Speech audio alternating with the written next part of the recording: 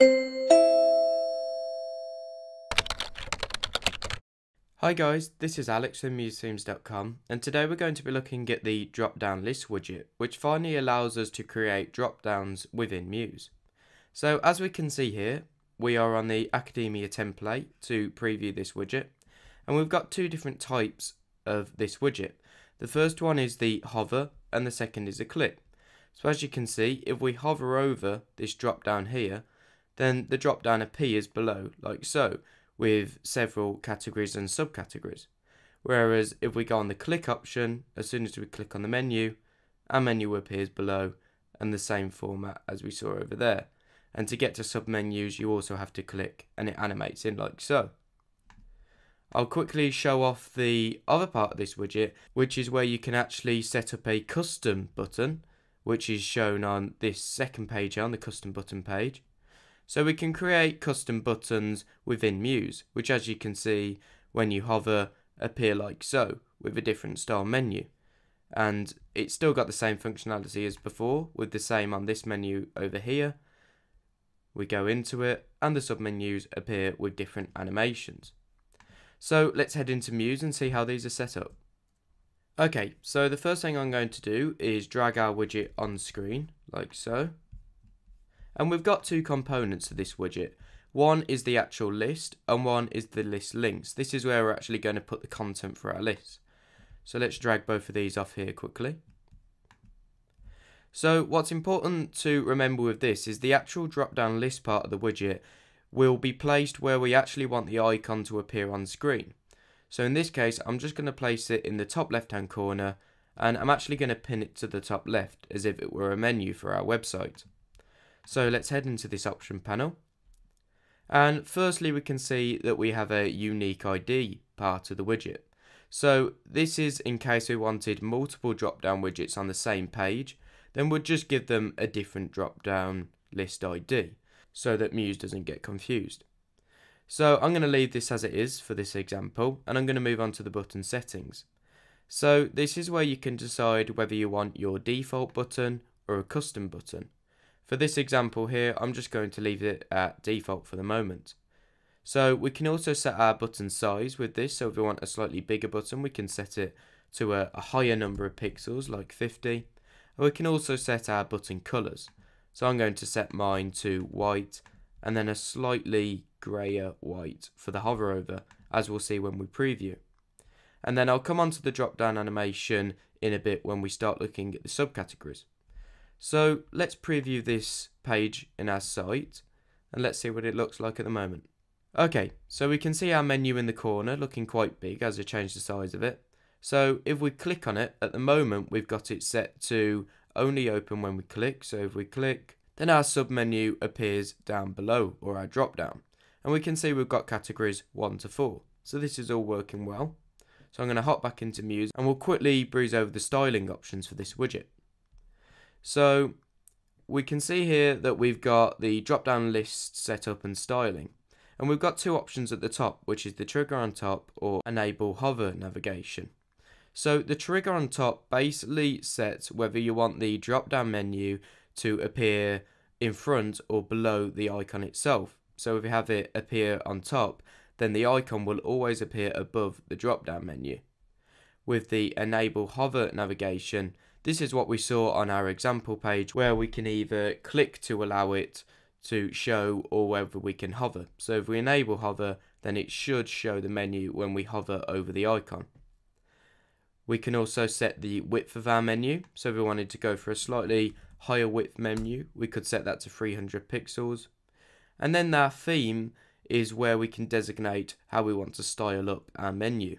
And we've actually given you 6 different themes to choose from, and each one will enable or disable different parts of the styling options. So you can choose which one suits you best and then style it up like so. For this example, I'm going to make it a little bit MuseThemesy and set it up with a few orange colours to demo that to you. So let's preview this in our browser and see what it's looking like at the moment. Okay, so we can see our icon in the corner, and now when we hover over, our drop down will appear like so. And notice how it's now got a much longer width to the menu like we set previously. So let's hop back into Muse now, and we'll quickly turn our attention to the link list. So if we open the option panel for this, we can see that we've got 4 different categories that we can set. Now, like with a lot of our other widgets, you can actually copy and paste this to allow the widget to have more categories than is designated in here. Just remember, you must keep the same list setting ID that you have set in this part of the widget, so that they all come under the same dropdown.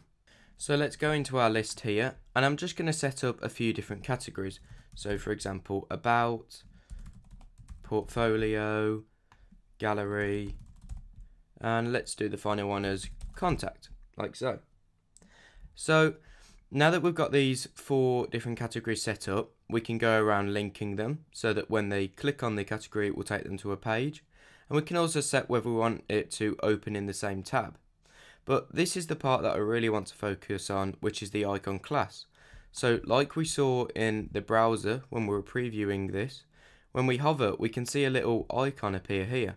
Now what we've actually gone and done is we've included a whole icon set which you can link up to from Muse.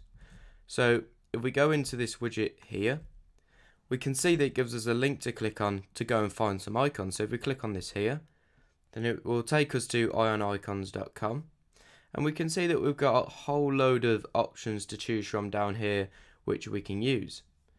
So for example, let's just say that we want to use the phone for the contact option. So if we click on the phone here, then we can see it gives us a class ID, and this is what we want to insert into our widget. So if we just select this here and copy and paste, and I'm going to go back into Muse now, and down by our contact part, I'm going to highlight this, remove it, and then paste in our class ID. So let's quickly go on to our browser and see whether this has reflected it. So if we hover over, we can see that now by contact we've got that phone ID which we saw on this page here. So you can link up to a whole host of icons and enhance the look of your dropdown. So I'm going to quickly touch on this part here, which is the link parent title. So what this does is it allows us to set up subcategories. So for example, if we wanted the portfolio page to appear below the about page or as a subcategory, then we could go to our link parent and set it to about, like so. If we then preview this in our browser, then we should see that the portfolio page becomes a submenu. So when we hover over, we have the about with a little menu, and then the portfolio page appears across from that. So this is how we can set out submenus inside Muse. So as I touched on earlier, we can actually create more than 4 links in our dropdown by simply copying and pasting this, or holding down Alt and drag. So if I do this, then we can see that now we've got another set of options. So I'm going to quickly remove this from here, and I'm going to set it to none. And let's preview this in our browser to see whether these 8 links now are showing when we hover over. And as we can see, they do. So when we hover over, we can see that we've got 8 different links with the subcategories still existing.